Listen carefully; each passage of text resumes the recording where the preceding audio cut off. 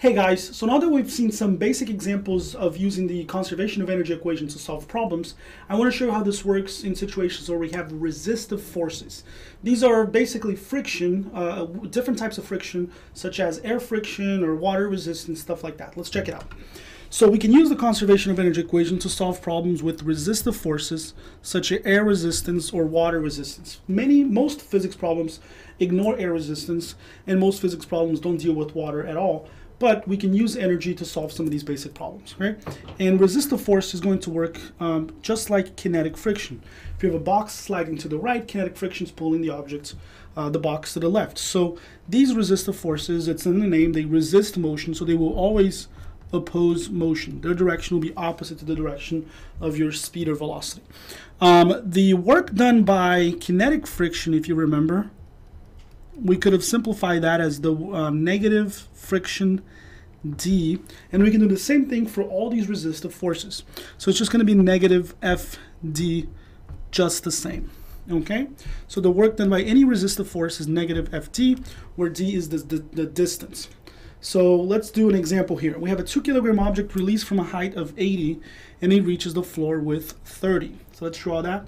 2 kilogram object, and it was released from a height of 80. So let's just say this is 80 meters.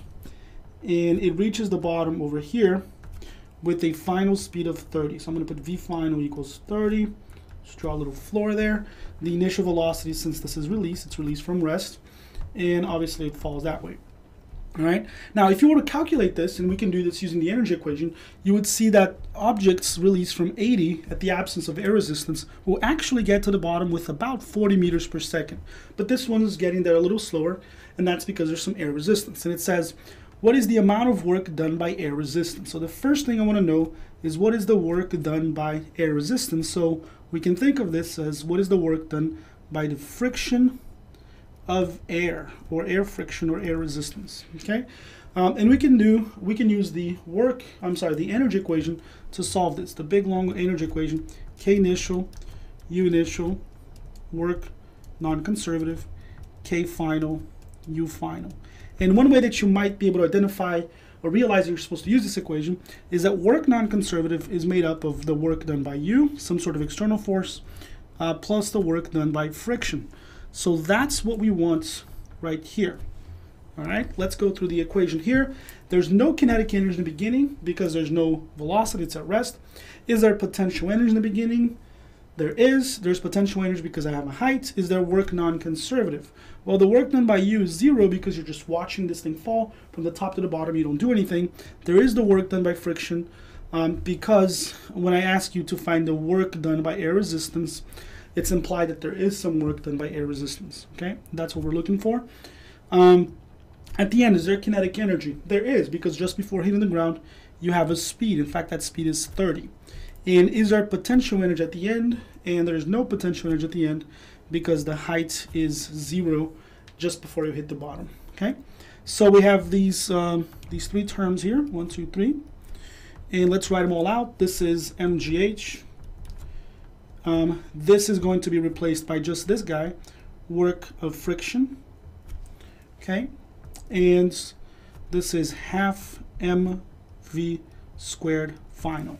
Now, usually you would replace work of friction with negative FD, but we want this number here. We want to find the work done by friction. So you leave it alone, you don't expand it out. Otherwise, you're going to be calculating something else that's not the work done by friction. So leave it alone. And all we got to do now is move this to the other side. So the work done by friction is half, mass is 2, velocity at the bottom, or speed at the bottom, is 30, minus mgh. So m is 2, g we're going to use 10 just to make it a little faster, and h is 80. If you do this, you're going to get a negative 700, which at first you might be confused why we're getting a negative, but hopefully remember that the work done by resistive forces is always going to be negative.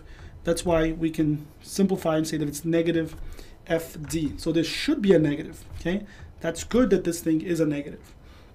All right, it means that friction is taking energy from the system. Now let's go for the second part here.